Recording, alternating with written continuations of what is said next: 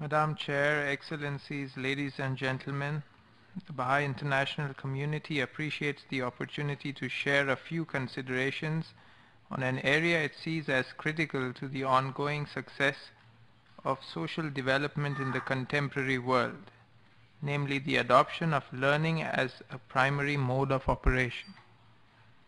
Learning is of course well regarded in UN circles, but conceiving of development as learning, approaching it as a process of generating and applying knowledge about the dynamics of social change in specific settings, reframes many familiar aspects of traditional development practice.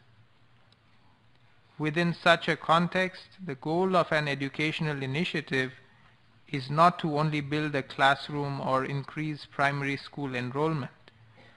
Rather, it is to learn about how a community comes to take ownership for the education of its young people.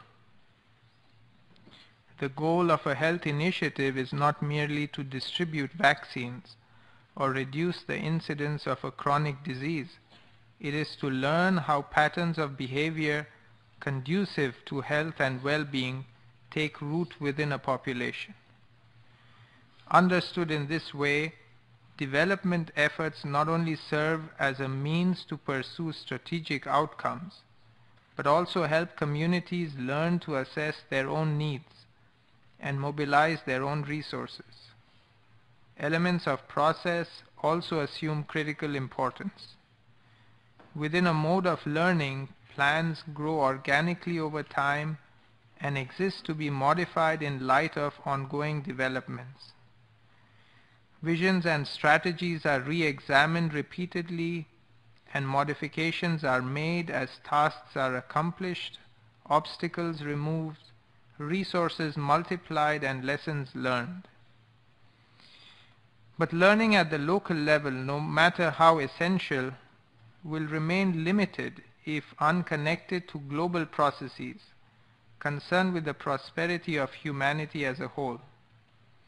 In this sense, UN bodies such as the Commission for Social Development could well conceive of themselves as learning entities dedicated to the systematization of a growing worldwide experience made possible by the participation of increasing numbers of collaborators.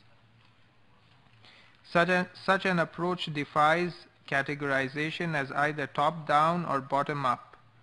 Rather, it is one of reciprocity and interconnectedness.